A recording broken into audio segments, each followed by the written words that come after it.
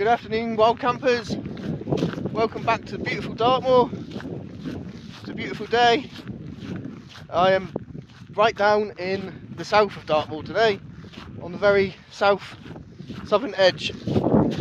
And today is the day of the protest, organised by Right to Roam and the Stars Are For Everybody, or the Stars Are For Everyone even, sorry.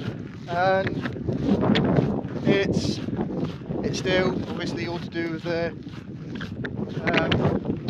Right to Roam on Dartmoor, the case to do with the Darwells. We are allowed to wild camp on Dartmoor again, but it's all up in the air at the minute. The camping map has come back. It's about around 20% smaller than it was before, apparently. So a lot of camping areas have been removed. Some of my spots that I've been to before have been removed, which is a shame. The Dartmoor National Park having to pay already rich landowners for the right for us to be able to wild camp on their land. It's disgusting. Yeah, there's a lot of people still aren't happy. A lot of people are happy that we can camp, and they don't really see what the problem is, but it is still a problem, and there are a lot of people not happy with it. And also the landowners now have the ability to remove the right to camp on their land, whereas before it wasn't, but it wasn't set in stone, but it was we had the right to camp on their land, but now they can just revoke that.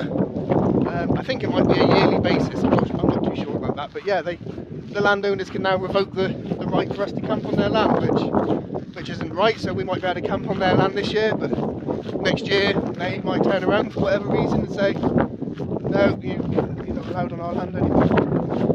And Dartmoor National Park is already really underfunded. They're having to close the visitor centre in Princetown this year.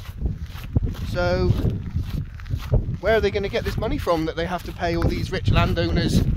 And how long is that going to last for? And who in the long run is really paying for this? Will it be the taxpayers? So in the long run, we're not wild camping anymore. We're paying to camp on a campsite. So we're going to have a peaceful protest, a march on the Darwells' land, and at some point during the day we're going to try and raise the spirits of Old Crocken, an old legend that is the protector of Dartmoor. So hopefully we can do that, and we can save Dartmoor with the help of Old Crocken. So I've just parked my car up at Moor by the China Clay Works. You can see in the background there, China Clay Works, and also here behind me, which the safety warnings are pointing out very clearly here. Danger, quarries are not play areas, stay away. Look at that there in the background. Wow. Yeah, I've never been to this part of Dartmoor before, so it's a nice new adventure for me. I love coming somewhere that I've never been before. So yeah, hopefully tonight, if my plan works out, I want to camp. I think it must be the tallest point over there. I think that might be Shell Top or Shell Tor. It's the highest point around, and I can still camp there. It is, half of it is still in the camping zone, whereas before all of it was in the camping zone. But yeah, only half of it is, so hopefully I can find somewhere nice, and hopefully I'll be able to look out over all of this later, and we'll have some lovely views and a lovely sunset maybe. Hopefully, that's the plan anyway. So we'll see what happens. I'm going to get some miles under my belt, because where I've parked, it's a 4-mile hike now to to Cornwood where the protest is, because we've been advised by Right to Roam, etc., that not to park in Cornwood because it's only a tiny little village, and hundreds of cars descending on a little village isn't going to look well for us, and it's understandable. So there's parking rides and guided walks from Ivy Bridge, but I've decided to do my own thing. Park over here by Lee Moor, 4.5 mile walk into Cornwood, and hopefully I might be able to spot a nice camping spot along the way. That is the plan, so I will catch you a bit later.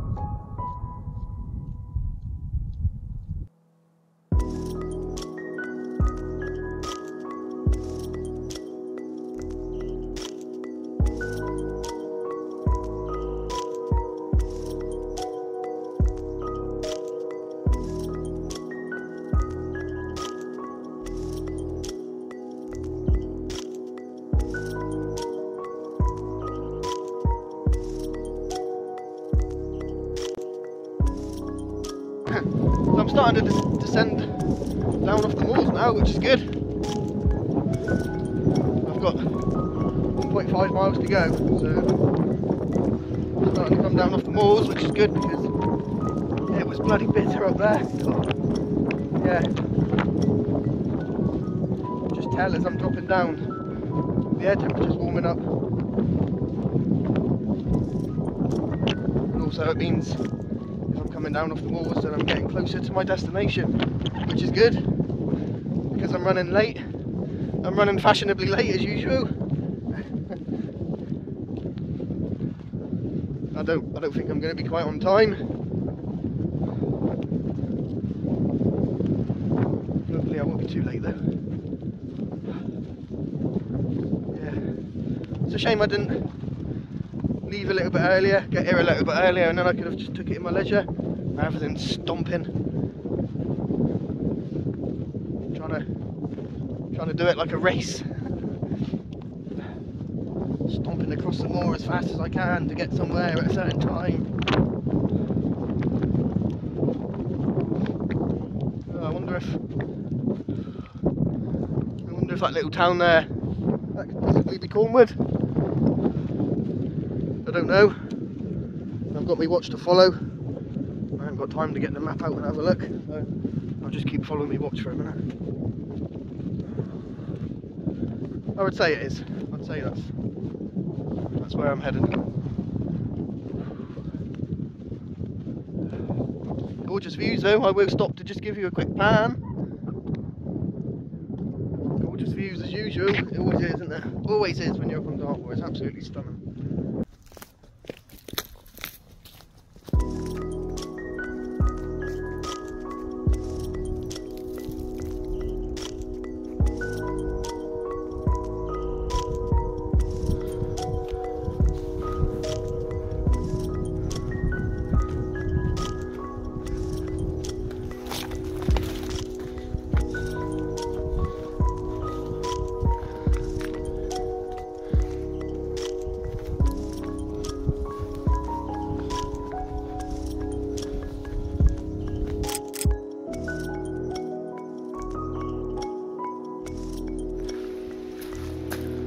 made it! Hey.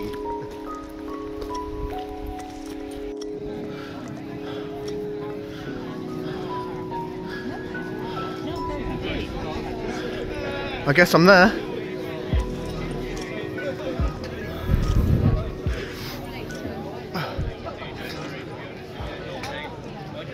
Oh, fabulous.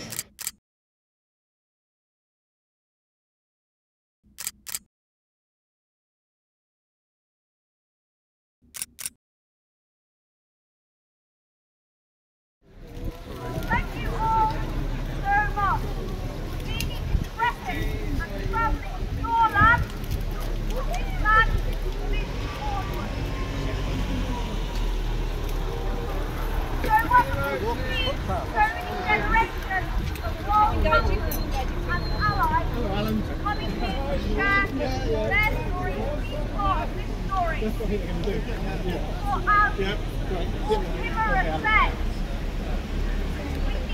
Unearthed the old stories that have gathered and been galvanised and our imagination sparked over such a short period of time. We are all very clear, I'm sure. So give yourselves a great cheer. Thank you so much for coming.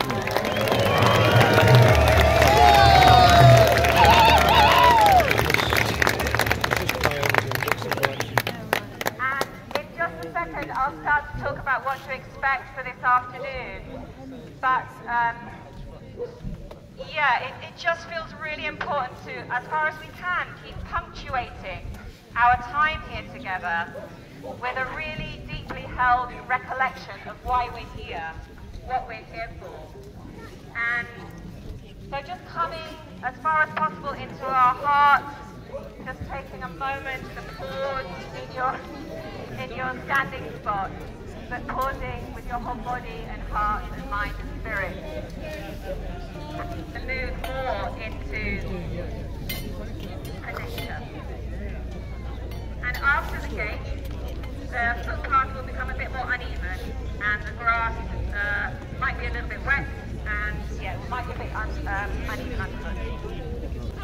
And we are asking you to respect the space that will have been marked off for the ceremony, to really contain the integrity of the ritual and ceremony that we will be inviting through this meditation.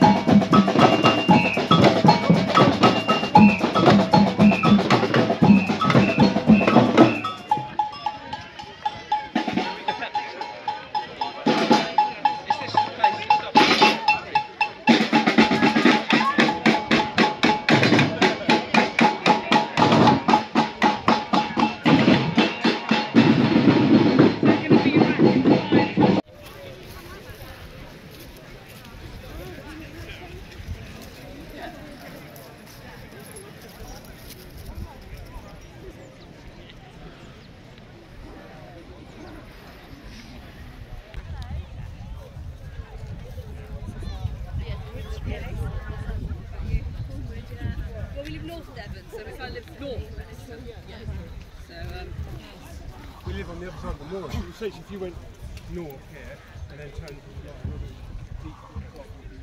Yeah, we can see where not much.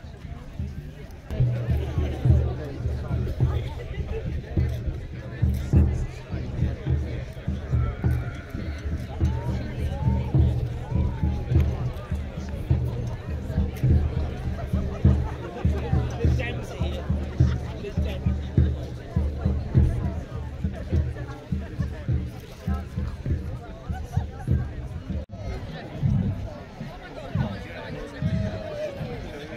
turnout. I wouldn't like to have a guess how many people there is, but there's a lot of people.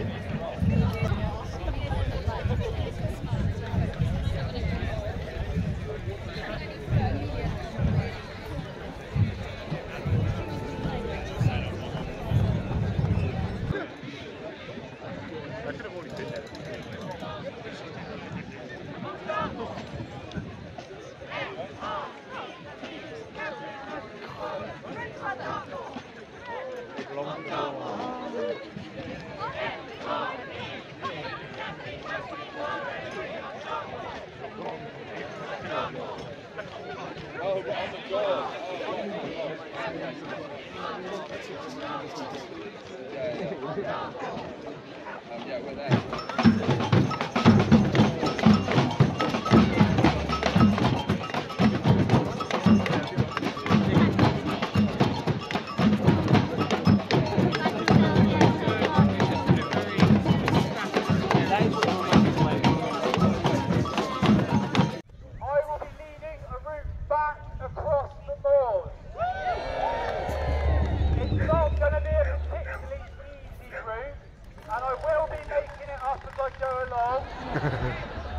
Some of you won't survive. As the former Prime Minister said, I'm willing, no, I'm not going to go down that route, no. So, look for me after the ceremony. I've got a whacking great sign on. You can't miss me. I'm wearing a high-vis jacket, as are a couple of other people.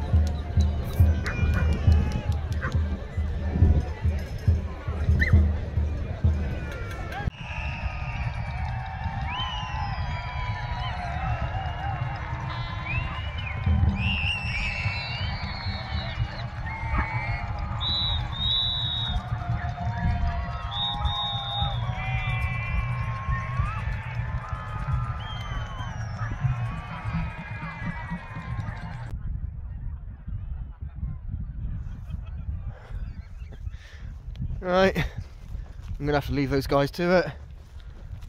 I've got to try and find somewhere to pitch my tent yet. I've just been looking on the map and I've got where I want to go. Show Tour. It's 2 miles and that's in a straight line. And the sun is already going down. I don't think I'm gonna make it.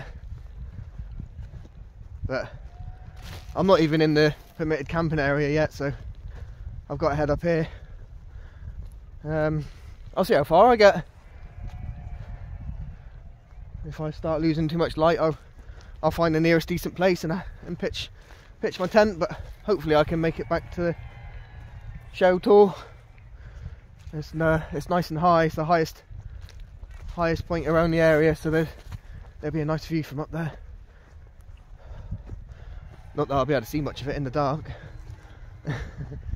Right, let's get walking.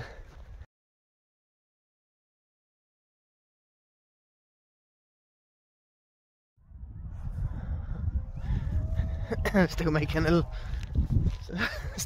loads of racket back there. Oh dear.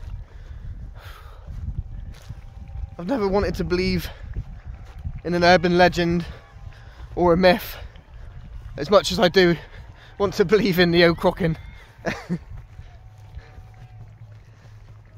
Old Crocken, the guardian and protector of Dartmoor. He is said to roam the moor by night, riding his skeletal steed along with his pack of whist hounds. The girt-toed spirit, as grey as granite, and eyes as black as peat water pools. It is said, in legend, that a rich farmer from a big city bought up all the land around Crocken Tor and proceeded to farm it, much to the fury of the local folk. One night, a local man had a vision in which a very angry Old Crocken had a message for the rich farmer. "If he so much as scratches my back, I'll tear out his pocket." And with that, the farmer was cursed. From that day forward, whatever the farmer laid his hand to would end up in ruin, and before too long, the man was paupered, returning to the big city from which he came.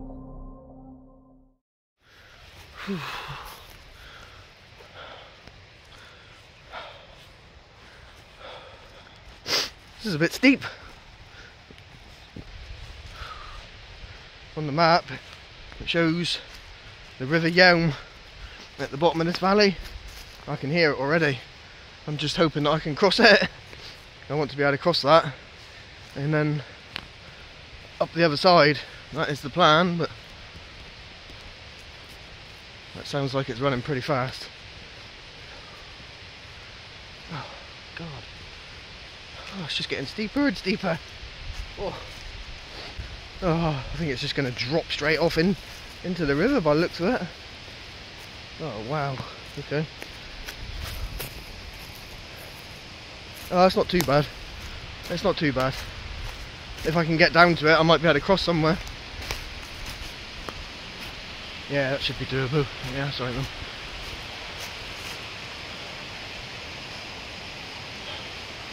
Man, I've just got to get down to it, that's the thing. It's almost vertical down there. Yeah, there's no way I'm getting down there. Not yet. I think I can forget Shell Top Tor, or whatever it's called. I'm never getting there. Oh well. I'll find somewhere. I made it without getting my feet wet too.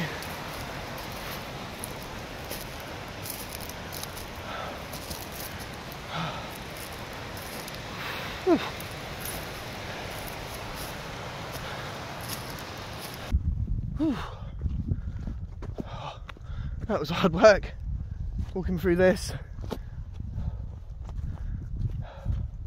Really rough, really long and bumpy, just to get to this track that I'm on now. But what I'm walking on now is Moor, which is the land which started all this, owned by the Darwells.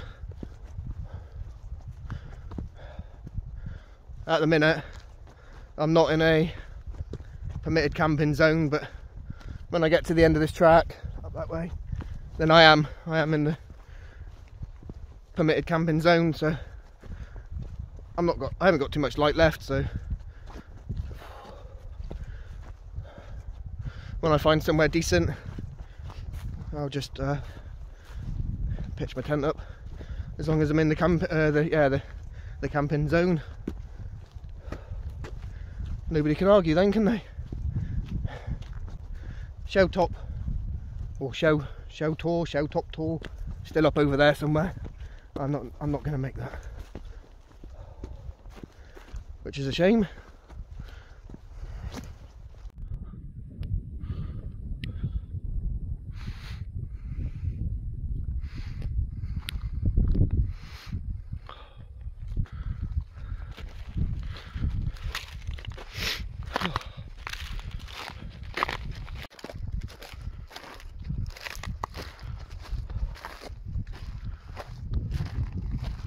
Nearly there.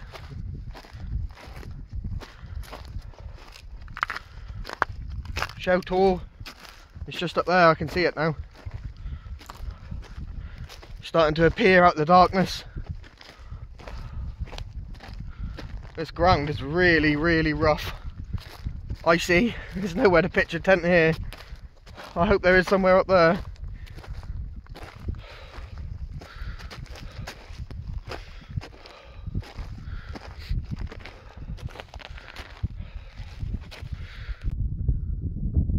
Here we are, show top or show tour. You might just be able to make it out behind me in the silhouette of it there. Just anyway, this is where I'm gonna pitch. Hopefully, if my tent will fit. It looks about the flattest bit of ground that I've seen since I've started walking over it, I think. Yeah, it is absolutely freezing now. I've stopped walking too. Alright, let's get this tent up quickly. There we go, the tent's up. I am in. I've just put most of my layers on. Absolutely freezing now, I've stopped walking. Oh. Just about to set up the old farmer rest. I've got that one again. Yeah, really cold. Ooh, ooh. Oh. Cramping up as well. Yeah, I was really impressed with that turnout today. There was a lot more people than I expected to be there. Yeah, that was a really good turnout. My hike wasn't so impressive though. That wasn't so good. That was all a bit rushed and hectic. Not the best walk I've ever had, but yeah, you can't always have good ones. You do get some bad ones, don't you? So yeah, I can't complain too much. I've got to where I wanted to get to. I'm at the show top tour or show tour. I've got my tent up. I'm inside. I'm just getting set up really. Get my bed set up rather than sitting on this cold ground. I'm not quite sure why I'm doing that. Yeah, so I'm going to do that in a minute. Okay, so I'm going to try my sausage casserole that I made the other week. Have you seen that video where I made my sausage casserole? Put it in my foil pouches. I'm going to try this. It's about 9:15 and it's 0 degrees. It's pretty damn chilly. I've put my new down jacket on. That's actually quite nice now, quite nice and warm. So yeah, I'm gonna get this heated up, give the old sausage casserole I made the other day a go,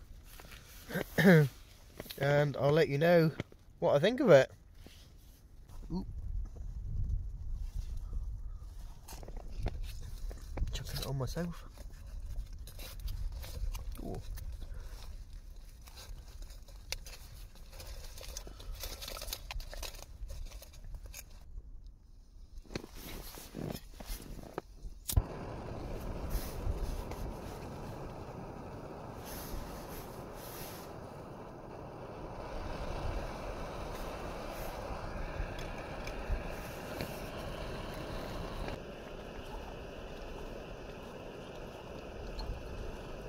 Now.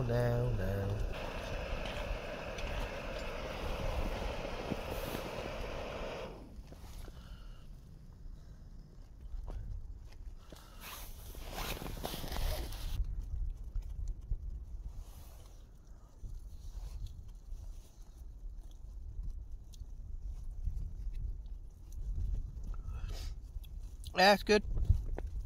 It's hot. It's not as good as my other meals. My chicken curry, that was much better. It's still good though. I'm not complaining. It's just not quite as good.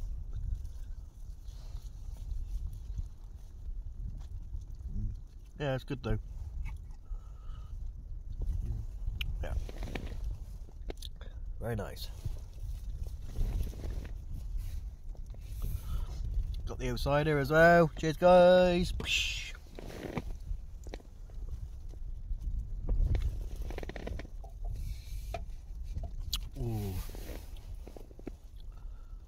That's a good thing about the winter. Your cider is nice and cold. Unlike the summer when you're drinking warm cider. Nasty.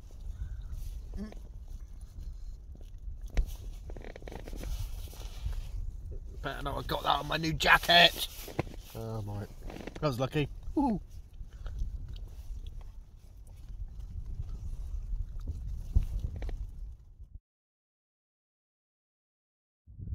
Good morning. So this is where I pitched last night. Right there. There's Shell Top. This is what it looks like in the daylight.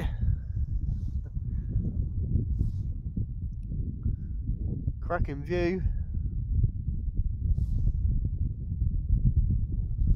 Did not realise that the China works there was so vast. Couldn't see what kind of scale it was from when I was down there yesterday, but from up here it's absolutely massive. All the way over there, all the way around. Huge.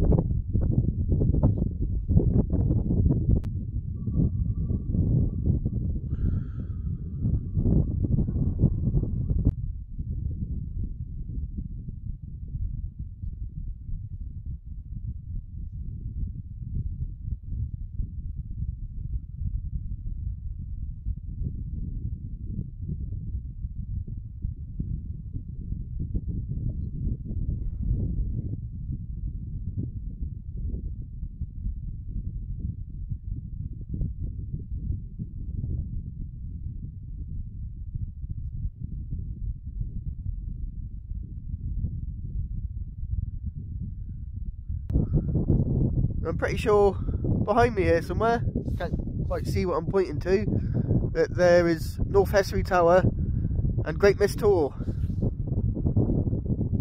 I spot my favourite tor from a mile away. A lot more than a mile away. Yeah, what an awesome view from up on top of this little tor here.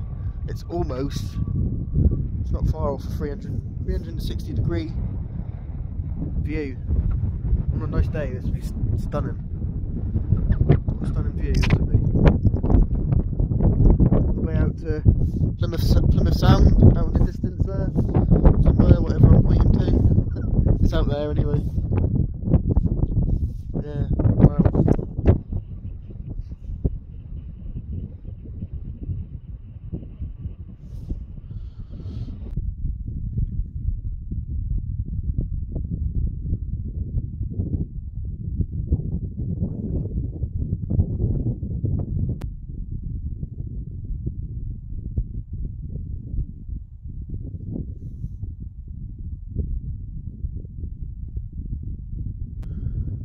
There we go, tent's all packed away.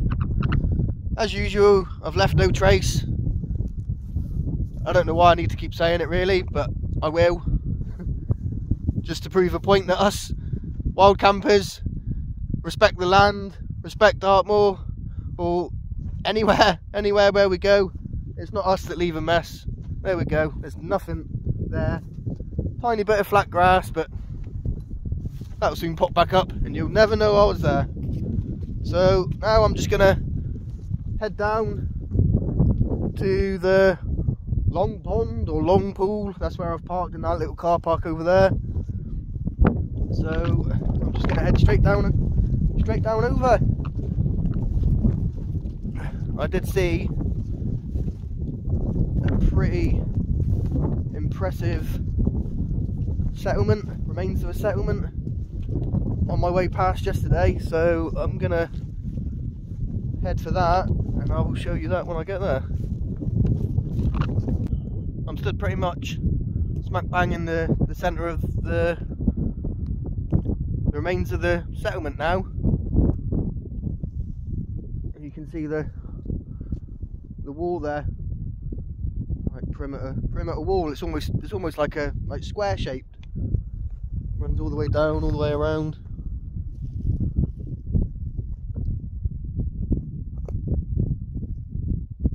I'm guessing it's Bronze Age, but Yeah, I really don't know. So that would be my guess. Most things seem to be Bronze Age from Dartmoor, so I'm going to go with Bronze Age. All the, I'm guessing, remains of the hut circles. Yeah, so definite circle there, and kind of circles here in front of me.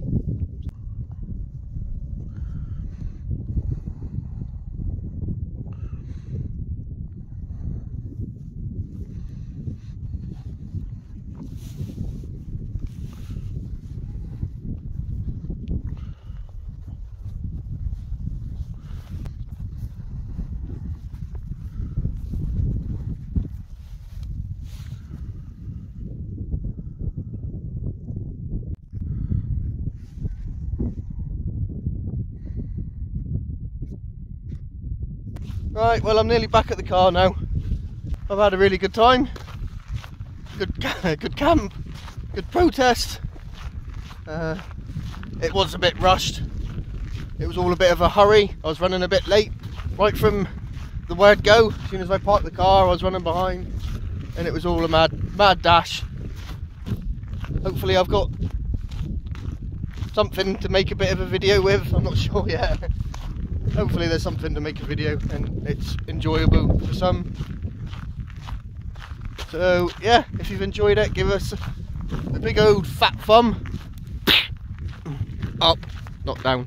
Give us a big old fat thumb up, and I will see you again on the next one. It won't be very long and I'll be out again, no doubt, exploring another part of Dartmoor, or maybe the coast path next time. I'm not sure, because I know when I done my poll, the majority chose Dartmoor, but there was some of you that wanted to see some coast path, and I'd like to see a bit more coast path, so maybe we'll do that next time. We'll see. So until then, I will catch you on the next one. See you later.